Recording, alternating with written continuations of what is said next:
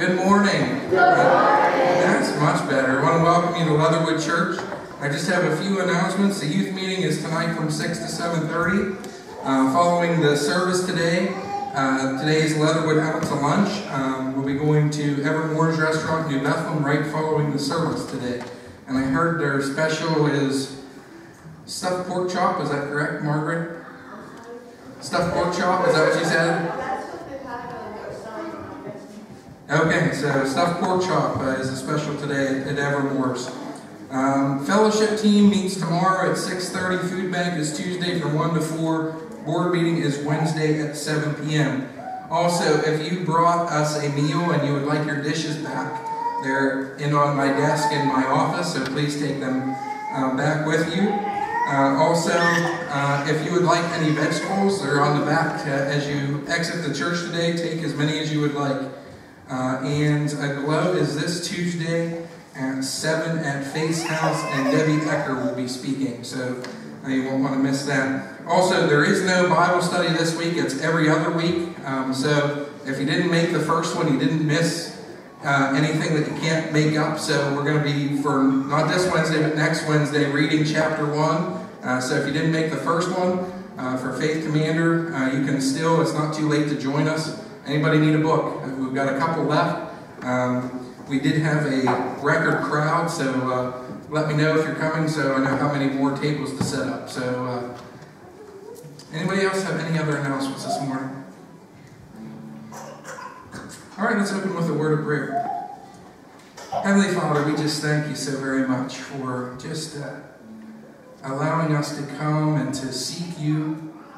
Father God, we just want to be in your presence, to be full of your Holy Spirit, and Lord, to bring our praises to you. Lord, hear our prayer. Bless us with your Holy Spirit. And it's in Jesus' name I pray. Amen. Let's go ahead and stand and greet one another this morning and say hello. Give somebody a big hug. Maybe tell them hello.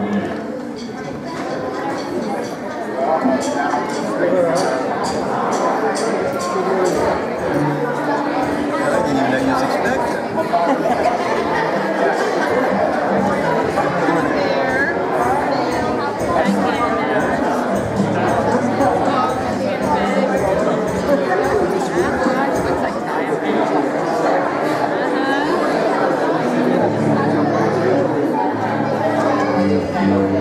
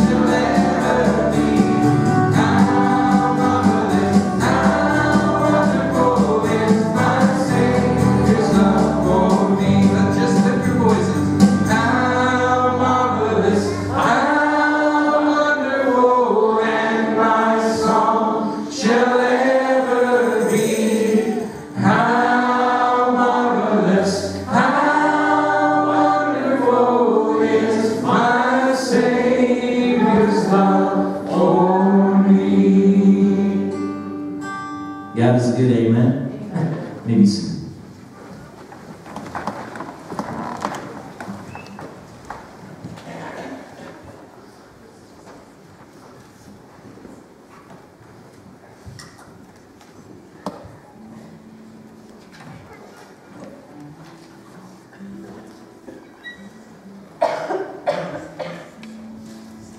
Come to our time of praises. Does anyone have a praise that they'd like to share? What's God been doing good this week? Yes, Alan. This will be about as happy as you'll ever see faith here. Okay.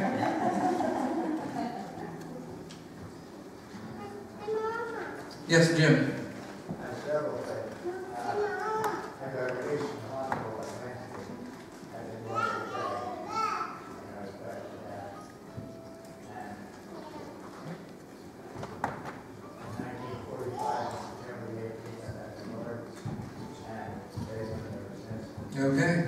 And we have a young lady here at church as a visitor this morning, and she's 5 days after that. Okay.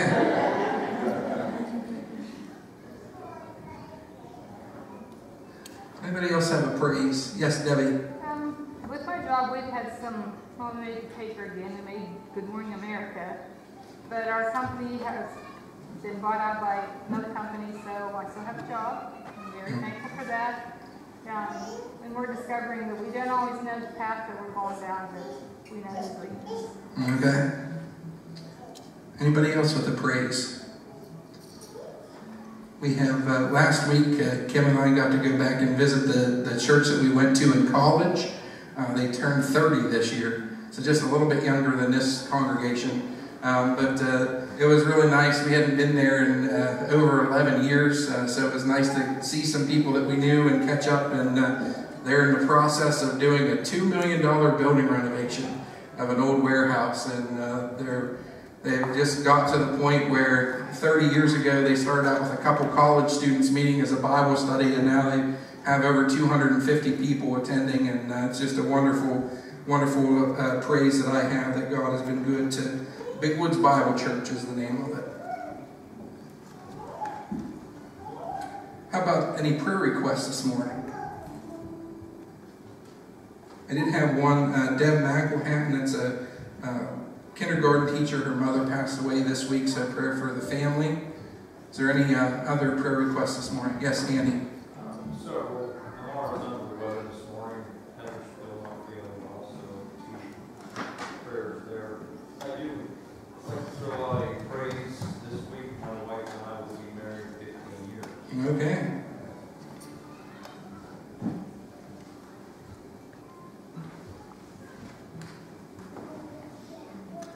Yes. Jonas goes for more x-rays on Tuesday from his arm, so just prayers that we can finally have everything lifted. He's ready to be on the trampoline and do recess and participate in gym. He's done very well, but he's ready to be back. Okay. Yes, Debbie. I guess Andy kind of triggered my memory. I've been blessed to share my life with someone for 39 years come Saturday. Okay.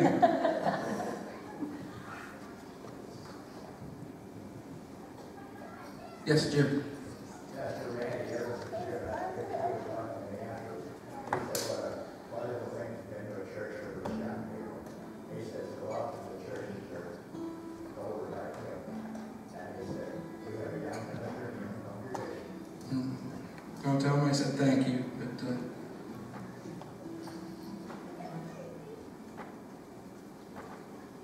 anyone else? Yes.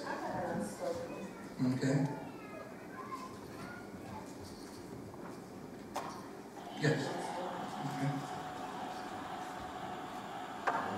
Okay. Okay.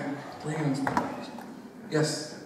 Our name Pastor Bader, white dad, this morning before coming to church. She doesn't want to go to the hospital. Okay. Okay. So Arlene's finger. Yes.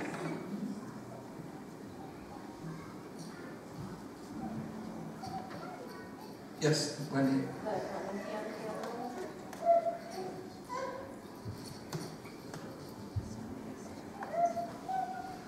Anyone else?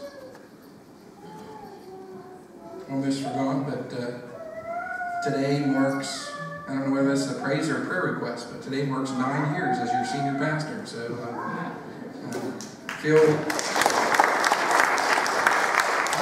I'm not old enough to be anybody's senior pastor for 9 years.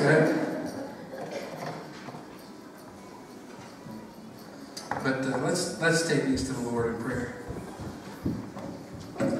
Father God, we just are so grateful that we serve a God that's not far off, that's not distant, that's never there when we need Him. But Lord, we can come to you at any time. And Lord, we can ask requests. And Lord, we can go to you in prayer. And Lord, we know that you are right there. Lord, we have the proof of it. Lord, we think of all the things that you've been doing. Lord, we think of Jim as he's been released from having to go every day to the hospital for treatments. And Lord, we thank you for bringing him through this. Lord, we thank you for his salvation that occurred so many years back. And Lord, how you have kept him faithful. And Lord, we just thank you for the visitors who are here today. And Lord, we just ask your blessings upon them. And Lord, for the jobs that were saved and not lost. And Lord, we thank you for that. And for Big Woods Bible Church, Lord, we ask that you would be a blessing to them as well. Lord, we thank you for Randy Evans coming and speaking last week and sharing, Lord. We thank you for the anniversaries of 15 years of marriage and 39 years of marriage. Father God, what an absolute honor it is to see people upholding marriage as it should be.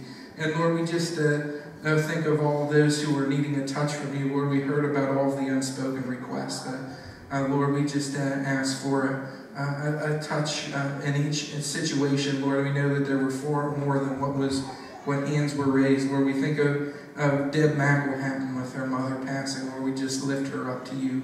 And Lord, the whole entire family asking for peace and strength. And we think of Lamar and Heather who are not here this morning, and just allow them relief and comfort and healing at this time. Lord, we thank you for Jonas and how far you brought him. Lord, we ask that everything would be healed up as they would look on Tuesday, and Lord, he'd be allowed to do what he wants to do. And Father God, for Arlene and her finger, Lord, we just ask for you to bring a healing touch on her and the Cunningham family. Lord, we just praise you and just ask for help for them during this time. And Lord, we also just thank you for 9 years of being a pastor to a great group of people. Lord, we just thank you for placing us here. And Lord, we just ask for many years to come as your blessing is here at Leatherwood Church. Lord, we thank you for this time. Lord, I just ask that your inspiration, your leading, your guiding would be here today. Lead us into your word, Lord. Lead us to the truth. And Father God, we thank you and praise you. And it's in Jesus' name that we pray. Amen. Ask the ushers to come forward for the morning tithes and offerings.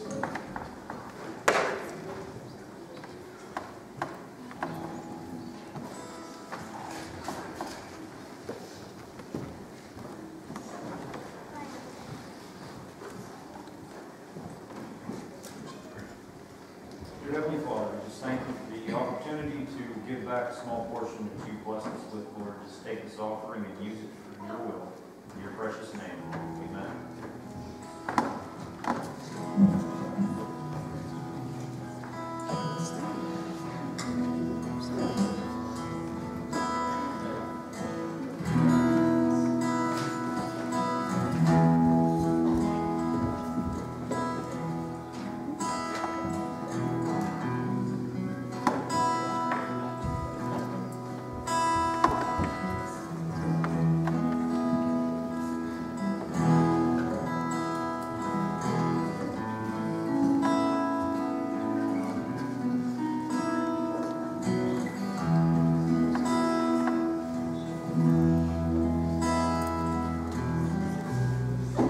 Let's go ahead and stand and worship together.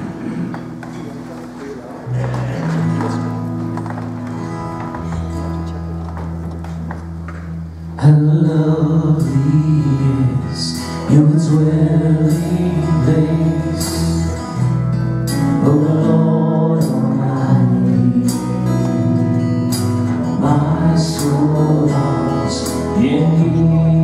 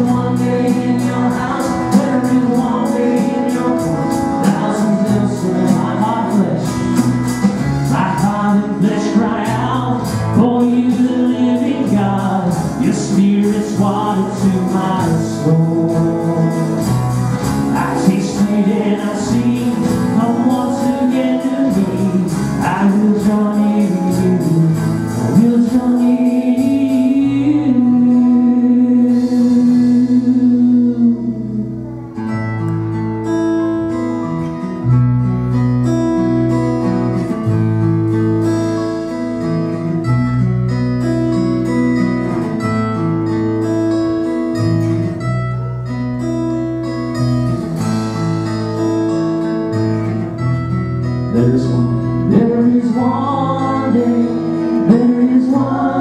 day, there is one day, thousands elsewhere. There is one day, there is one day, there is one day, thousands elsewhere. There is one day in your house, there is one day in your house, there is one day in your hands, thousands elsewhere. There is one day in your house,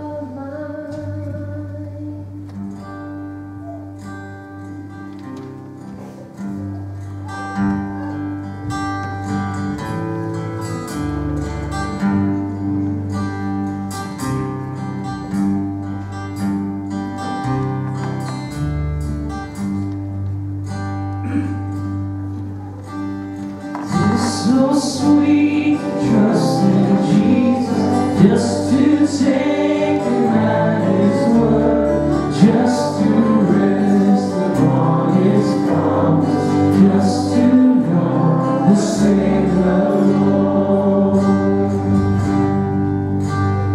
Jesus, Jesus, how I trust him, how I prove him more and more. Jesus, Jesus, precious Jesus, oh, for grace to trust him more. I'm so glad I learned to trust him, precious Jesus, Savior, friend, and I know that he is with me, he'll be with me to the end. Jesus, Jesus, how I trust him, how I prove him more and more. Jesus, Jesus, precious Jesus, oh, for grace to trust him more. Jesus, Jesus, how I trust him, how I prove him more and more. Jesus, Jesus, precious Jesus, oh, for grace to trust him more. Father, you are good. Come now and move in your word.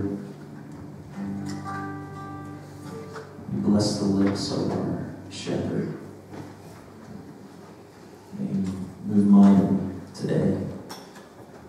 We leave here changed, different, renewed, refreshed, ready to face the new week. Be with us now in Jesus' name. Amen. You may be seated.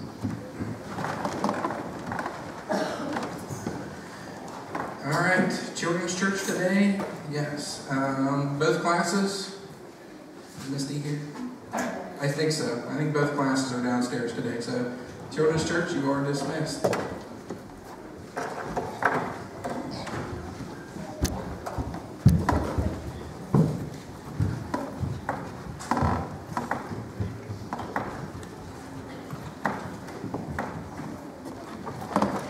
As you know, we're just a couple of weeks removed from the start of the school year.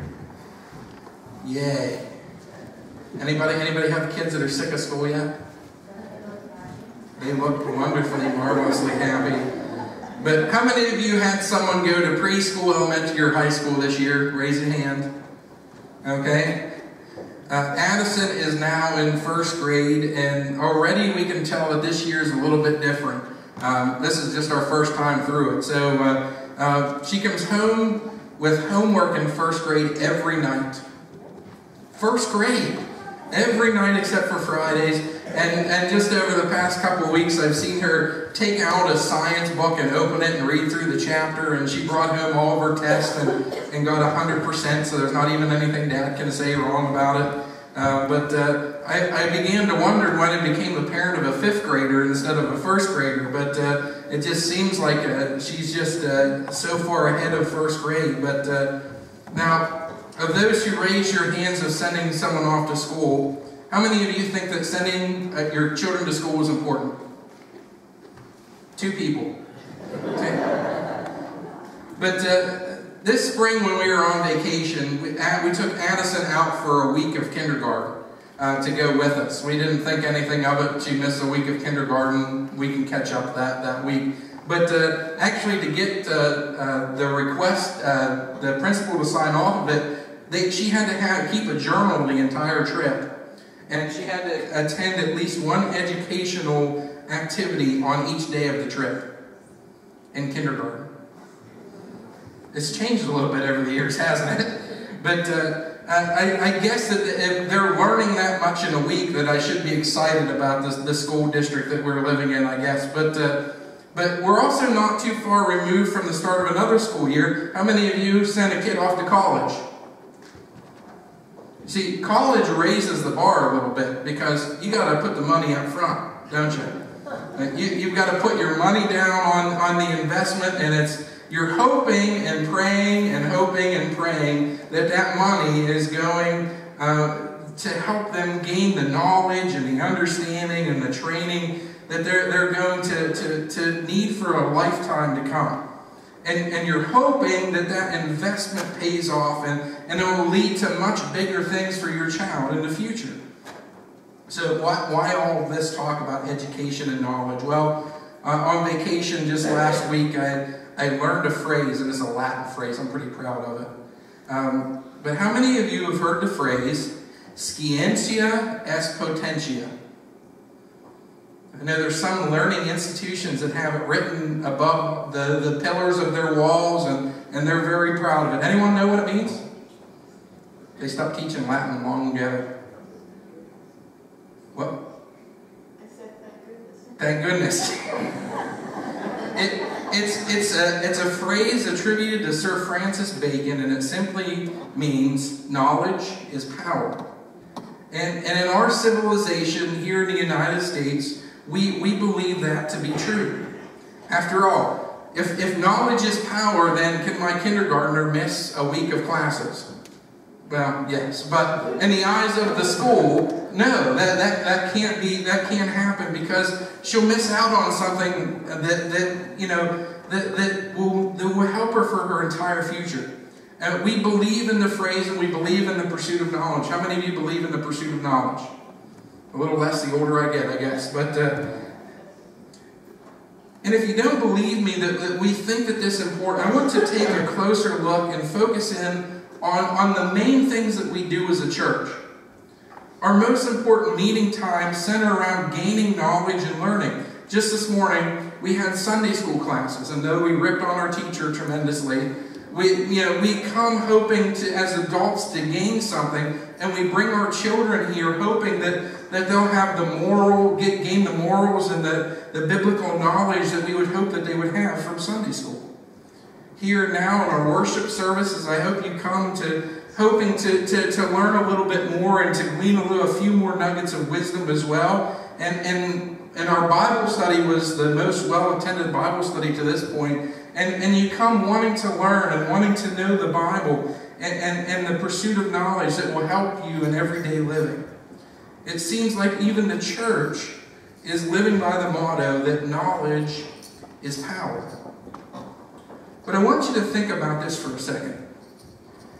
Is the knowledge of God the goal of why we exist as a church?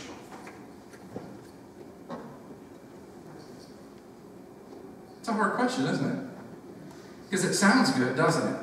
It sounds like, well, if knowledge is good and knowledge is power, then the knowledge of God is why we exist as a church. But I contend that that's just a step in the right direction. But too many times we make the knowledge of God what we're all about instead of knowing God what we're all about. You see, in Christianity, it was never meant to be just knowing about God. Instead, we are to know Him. And even more and more deeply, we are to follow Him. And that requires so much more than just the accumulation and the buildup of knowledge. And even though it's been quite a few weeks since we've been here, we've been looking at the book of Acts, and we've been asking ourselves the question, where do we go from here? What step is our next step? And as I continue on in chapter 5, I believe that chapter 5 gives us clear instructions on what the next step should be. And the things that we should look at to attain that are just higher than just mere knowledge and learning. I want you to turn with me to Acts chapter 5. And we're going to read verses 12 through 16.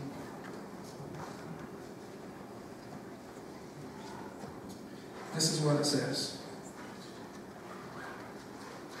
The apostles performed many miraculous signs and wonders among the people, and all the believers used to meet together in Solomon's colony. No one else dared join them, even though they were highly regarded by the people. Nevertheless, more and more men and women believed in the Lord and were added to their number. As a result, people brought the sick into the streets and laid them on the beds and mats so that at least Peter's shadow might fall on some of them as he passed by. Crowds gathered around from the towns around Jerusalem, bringing their sick and all those tormented by evil spirits, and all of them were healed.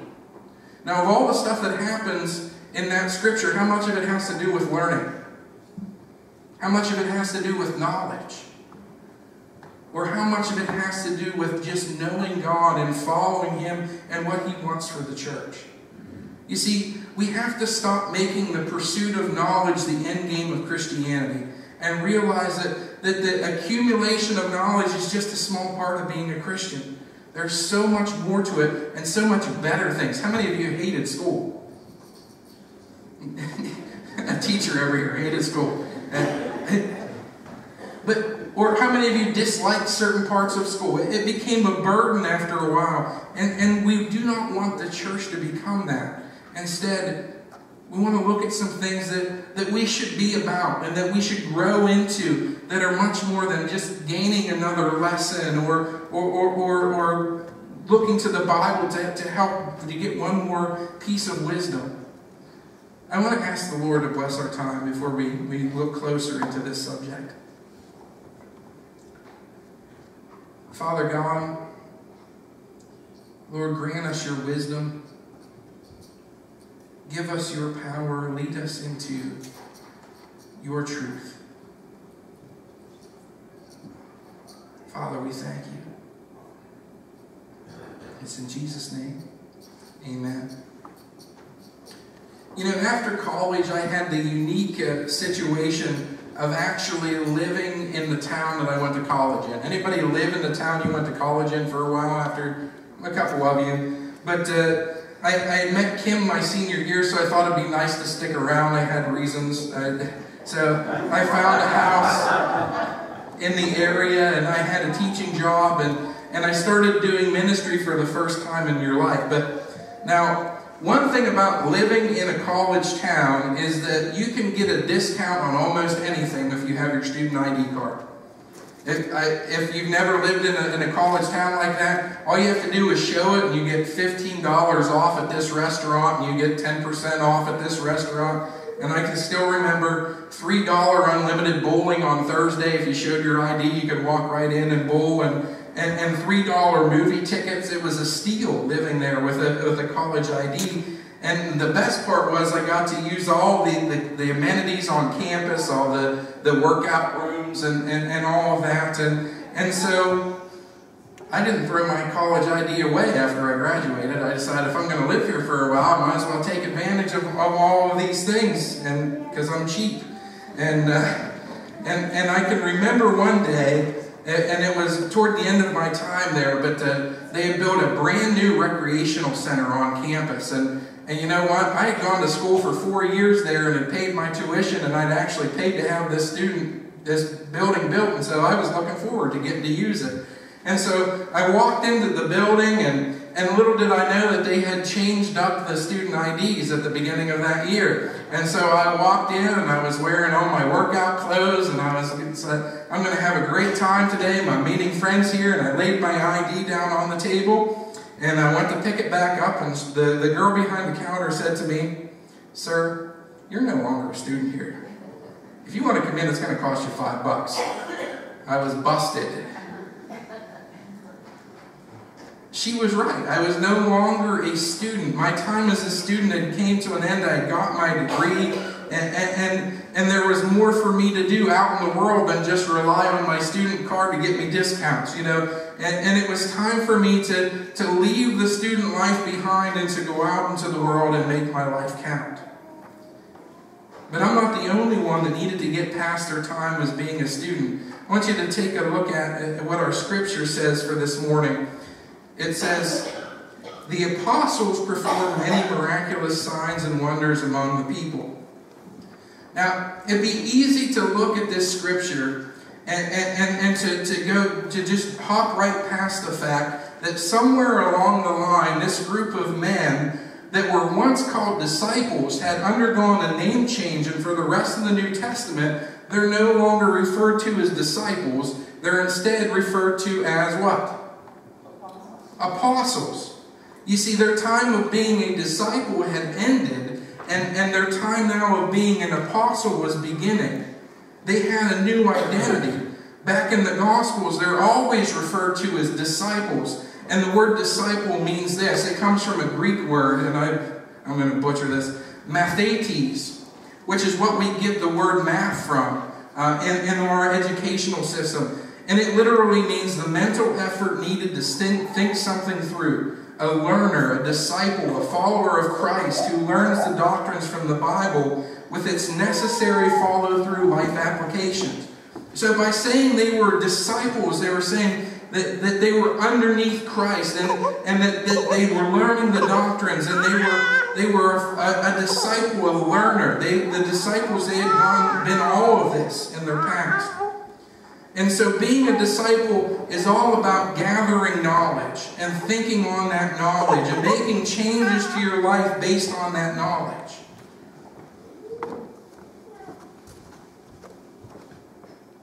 Now, when I was in college, I was taught to be a lifelong learner, but that has nothing to do with remaining a student for the rest of my life. Am I still a student at a university? No. That time has passed. That time has ended. And so now I've got to take what I learned during that time and take it out and use it. Being a lifelong learner does not mean that I spend every day in a class and every day and learning more information. It simply means that as I go about, I learn and I gather information and I use it. But you know what? There is a phenomenon cropping up in this country, and it's called this. It's called the career college student. I see if some of you have heard about this, but this is a very real thing. And it's where the college student, they go and they take 4 or 5 years of classes and they get a degree. And then what do? They come home. And they decide, well, I don't think I'm done with my education yet. And so they either go for a master's degree or they go for another degree. And very soon, you've got people who are in their 30s. I just read an article about someone who is 35 and going for their 6th degree and have yet to graduate and actually take on responsibility. We laugh at that. But you're not their parents, are you? Their parents are not laughing about this. But they can avoid paying back student loans this way. They can avoid having to get a job. And they can stay in the comfort of college forever. How many of you had a very comfortable college experience?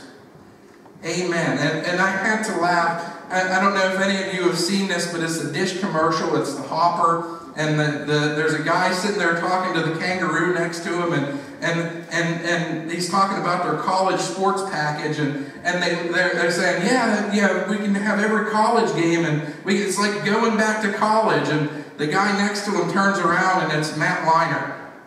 Any of you know Matt Leinart? He was a quarterback for USC, and he was very good, and he had a very good college career, and he got to the NFL and did nothing. And he's like, take me with you. Back to college. And he yells across, he said, hey, we can go back to college. And there's another old college athlete who did nothing in the pros saying, yeah, I want to go. And then all of a sudden Brian Bosworth comes in the back door and he goes, I'm going back to college. You know, college is a comfortable thing. Knowledge is a comfortable thing. The pursuit of it is a good thing. But there comes a time when you need to let go. The apostles gave up their title of disciple, and they willingly embraced the new role of apostle. This is not an easy transition, because much more is required of the apostle than it is of the disciple, is it not? There's much more responsibility, much more scary situations that you're placed in when you don't have someone over top of you.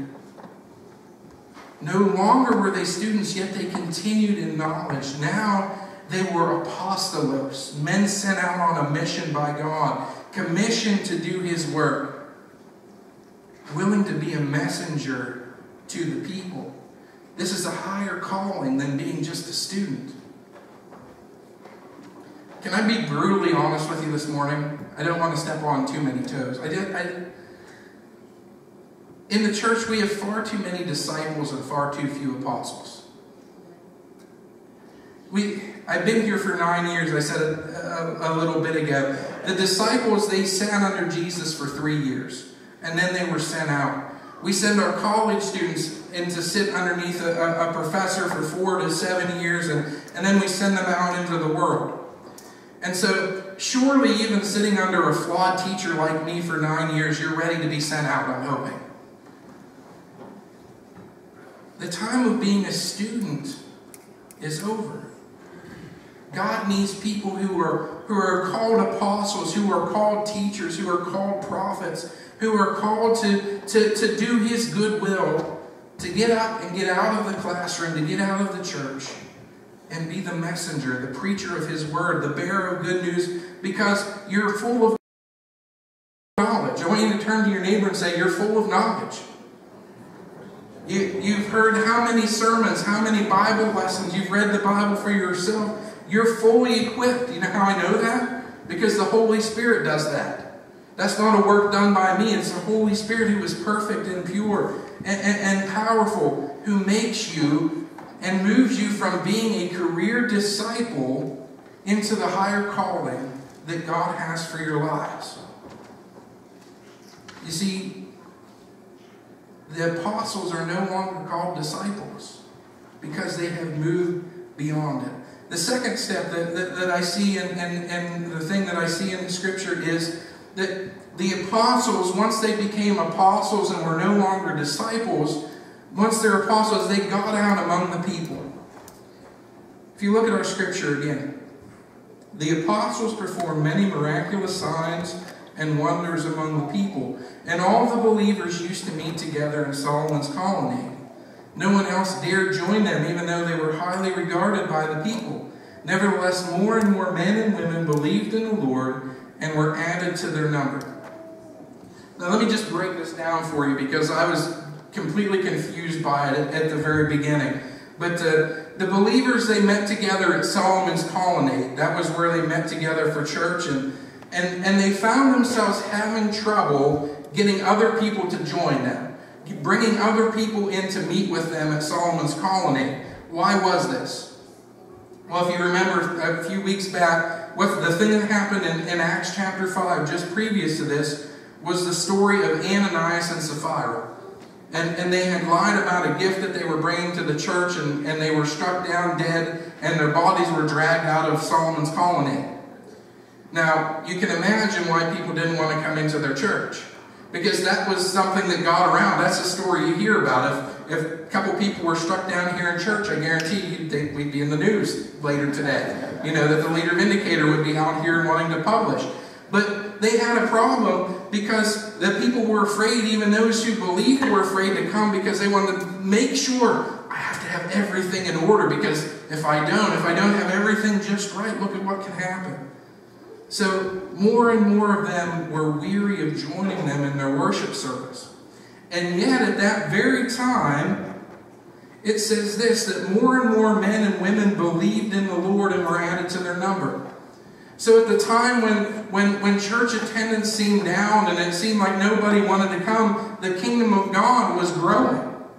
That more and more people, and when church attendance had stagnated, more and more people, because of this, the apostles went out to the people. When people no longer just came into the door of their church, they said, we've got this message that we've got to get out, and so they went outside the doors of the church. And the church grew. Even when the church appeared as something scary, something people didn't understand, something that they would never come in, they took their message outside the doors. You see, part of ending your time as a student involves you leaving the classroom. Part of that has you getting up and walking out and facing the world that's outside. As we look at these disciples turned apostles, all of their ministry happened outside of the walls of the church. They realized this new calling that they were under involved them being messengers. Now think about that word messenger.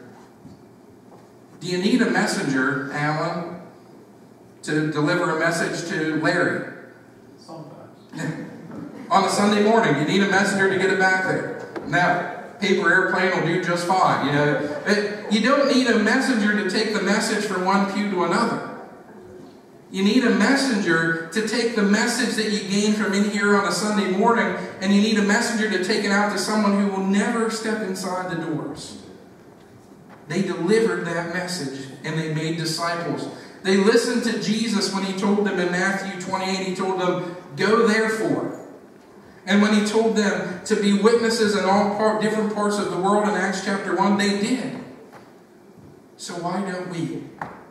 It's because I think that we're still stuck in disciple mode. We're still in the gathering of information mode. I know the world is rough. How many of you had a rough week this week? A few of you. That was more hands than I expected to see. When I said how many of you had a praise, there was like one. When I said how many of you had a rough week, everyone's like, that's me. I get it. I know times are tough. I know that each and every one of you are going through a lot, and it's only natural for you to want to come here on a Sunday and get pumped up and get fed for the week ahead so you can just make it through till the next week and to experience something here that's comfortable and familiar and that will get you prepared to go out into the world. But that's not what we're called to. That's not what he's asked of us. He says, I want you to get out. I want you to go therefore. I want you to make disciples. I want you to get other people equipped for the work. I want you to turn to your neighbor and tell them, go therefore. And I want you to turn to your other neighbor and say, you can do this. And I know this because the Holy Spirit has promised to be with us. When you think of what you can accomplish on your own, you may not think that you're capable of doing something so spectacular or something wonderful, but your partner is the Holy Spirit of God. Your partner is all the power of God manifested inside of you and giving you the words to say and giving you the gifts that are needed to perform the work that you are called to. So the apostles got out among the people. Last thing I see that the apostles, not disciples, did. The apostles performed signs and wonders. This is my favorite part. How many of this is your favorite part? Awesome.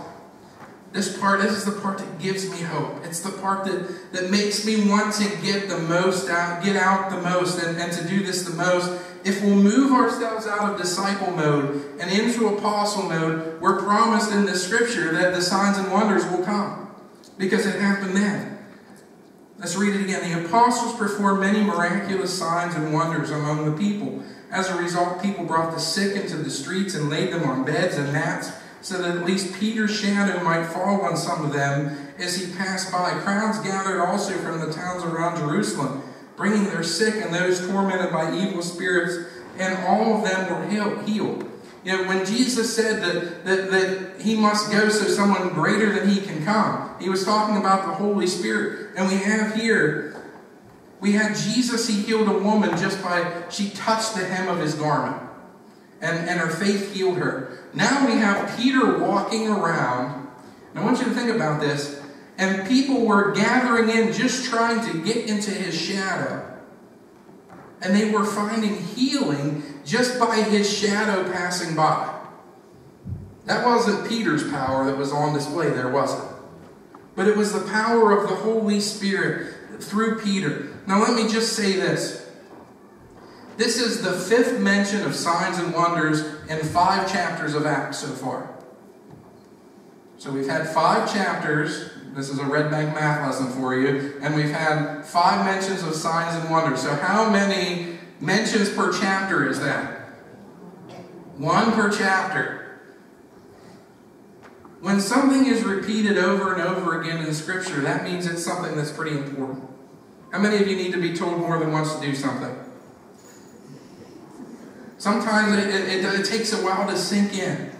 But when it's repeated over and over again, and it's going to be repeated at least 5 more times through the rest of the book, we can't just brush it off. We can't just try to explain it away because we don't see the signs and wonders on a regular basis. Instead, we have to find out, what are we doing that's contrary to the Word of God so that we're not seeing it? Let me tell you, The biggest lie that's told in the church today is that signs and wonders were only needed and only available during the time of the disciples, because that was how the church grew. Do we serve the same God? Yes. Does our God change a lot? No. Does he have the same power that was available to him back then, or is he a weaker God now? No, it's the same power. And so we have to find our way back to the times of signs and wonders. How do we get there? First, we get out of student and knowledge mode. When you're constantly gathering information and gathering data and seeing what we can wrap our minds around, your Christian faith begins to become a list of facts. You understand what I'm saying? And so our Christian faith becomes something that we can see and we can experience it, and it's all that happens right in front of us. But when we do that, when we just may remain in student mode, that leaves no room for the unexplainable. But our God is a God of the unexplainable. He's constantly doing things that don't make sense. Because if you're in student mode and you see, oh, Peter walked by and knows that we're in his shadow, we're healed. Say, that doesn't make any sense. That doesn't, I've never seen that happen. And so we begin to block out what God is capable of doing. We need to move beyond that. And secondly, I'm going to sound like a broken record, we have to get out among the people. When we look at this, the apostles performed many miraculous signs and wonders among the people. It wasn't in the church building that they were meeting that the signs and wonders happened, was it? Because people were afraid to come in there, so there would be no reason for signs and wonders. Signs and wonders are to show other people who don't believe how big our God is. And so the signs and wonder occurred as they got out in the streets. They happened on the sides of streets as they walked by. It happened in the towns that they visited. And as long as we still live in a society where the church is mostly filled with believers, in which unbelievers don't feel necessarily comfortable walking in the doors, the signs and wonders will continue to be manifested where? Inside or outside?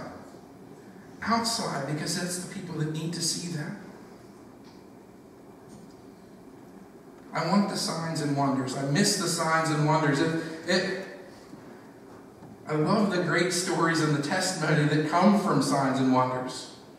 Some of those great stories that you hear, it's powerful. We have to get out and get among the people.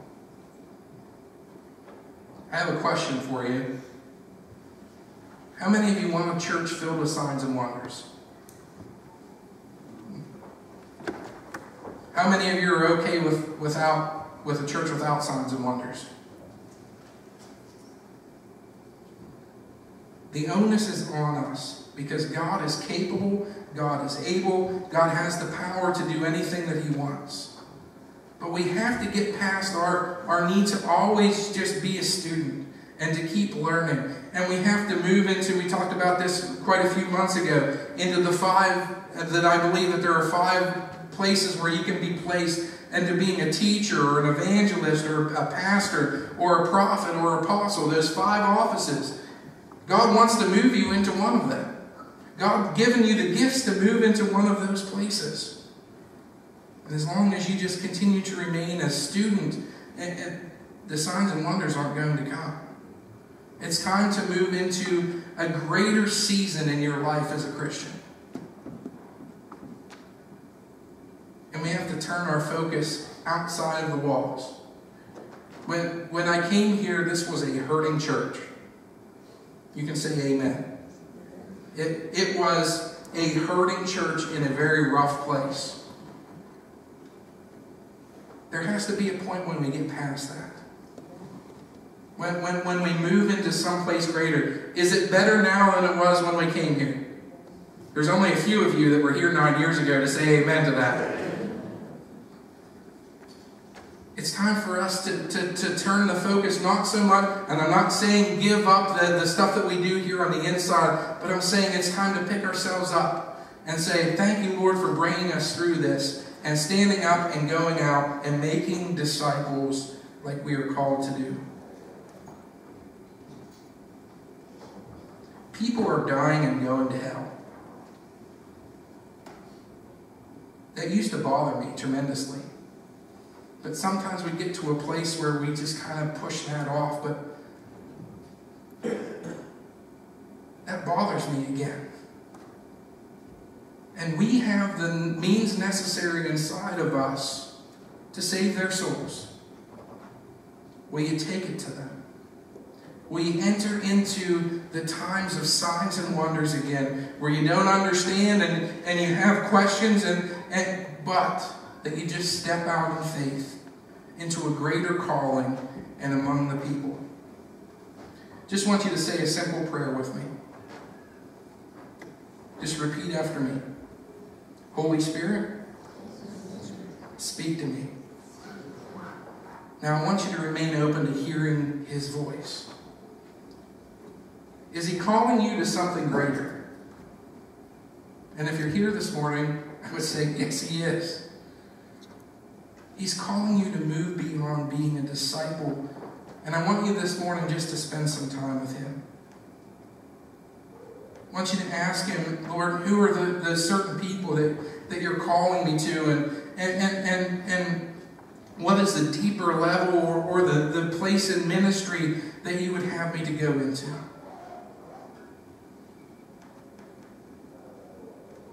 We have your back as a church. I have your back as a pastor. God is calling you to move from disciple to fill in the blank. It's between you and God to determine what that is. I'm going to ask the worship team to come up and to play softly, but some of you already know what that next step is. Some of you already know and have been fighting it for years, or just refusing to take the next step. But if you feel that calling, that tugging to move to a deeper place, to move beyond just being a disciple, but to being something greater, as you pray, just come up here and I just want to pray with you. I don't want to make a big thing about it. I just want to pray God's blessings as you move into this new season of your life.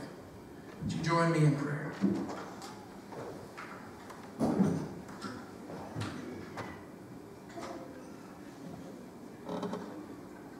Lord, I just repeat that prayer. Holy Spirit, speak to me. Lord, speak to each one here. Give them attentive hearts.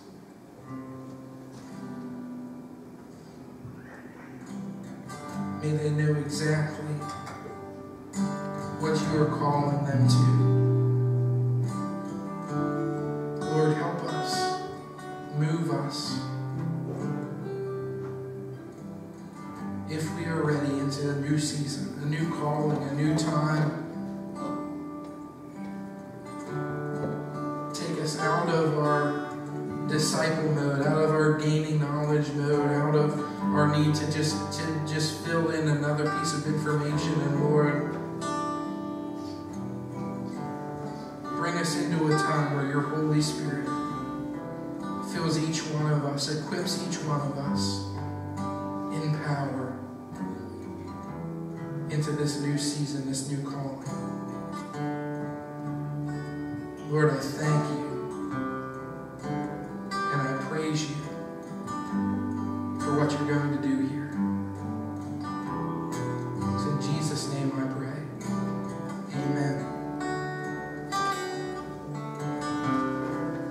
God's calling you into that new season, and you know it, and you want prayer, just ask that you come up and we're going to pray over you and anoint you in your time of what God is calling you to. Just come as we sing and have it's a step out saying, God, I believe you're going to do this, and I'm not just going to sit here. I'm going to take that step of faith and accept this calling on my life. Would you come and do that as we close in the song?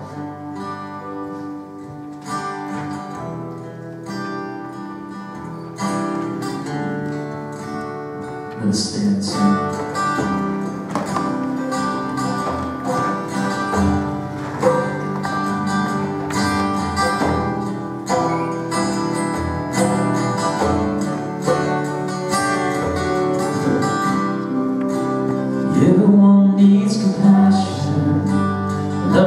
that's never fading. Let mercy fall on me. Everyone needs forgiveness, the kindness of a Savior, the hope of nations.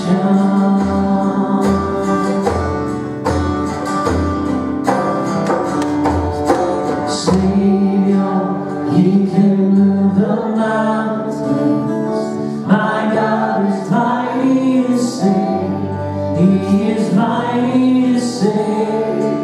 Forever, author of salvation. He rose and conquered the grave. Jesus conquered the grave.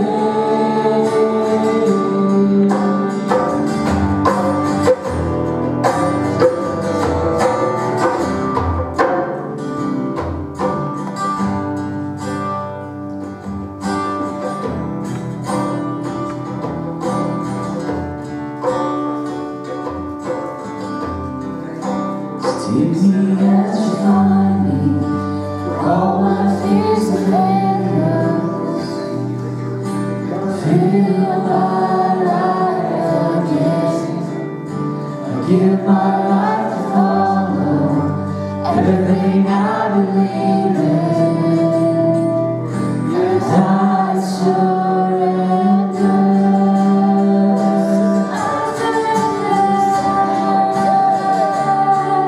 Savior, He can move the mountains. My God is mighty to save. He is mighty to save. Forever, author of salvation. He rose and conquered the grave. Jesus conquered the grave. Savior, He can move the mountains. My God is mighty to save. He is mighty to save. Forever, author of salvation. He rose and conquered the grave. Jesus conquered the grave. Shine your light and let the whole world see. We're singing for the glory of the risen King. Jesus, shine your light and let the whole world see. We're singing for the glory of the risen King. Savior, He can move the mountains. My God is mighty to save. He is mighty to save. Forever, author of salvation. He rose and conquered the grave. Jesus conquered the grave. Savior, He can move the mountains. My God is mighty to save. He is mighty to save. Forever, author of salvation. He rose and conquered the grave. Jesus conquered the grave.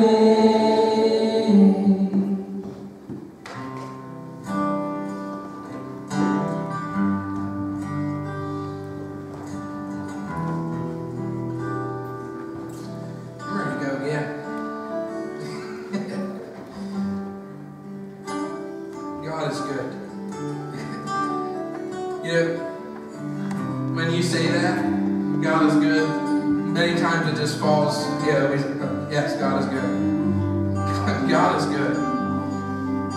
I pray for each one of you. You don't know it up here, but I pray for each one of you because I know that there are many more of you that He's got a calling on. I know, in fact, that it's each one of you that He's got a calling on. And so I pray that He would not let it go this week for you. So if you feel that tugging, that pulling in the direction, that's just the Holy Spirit working. And I'm going to continue to pray for you this week as the week goes by. God is good. thank Him for those who came forward with the courage to step into this new season. Please be praying for them. This isn't an easy time. Some of you already know that. When you step out, it's not an easy time, but it's a blessed time. And so pray for them as a church. Have their back. Ask them how it's going. And don't be surprised if they unload on you and say, it's not going very well. Listen, be there for them. Lord, we thank you. You are good. Father, we pray for these that are up front and those that are in the pews. Be with them this week. Send them out among the people. Make their calling clear. And it's in Jesus' name I pray. Amen. Don't forget about Evermore's today. We're going there right after the service. It's in New Bethlehem. If you don't know where it is, just ask me. Let me know.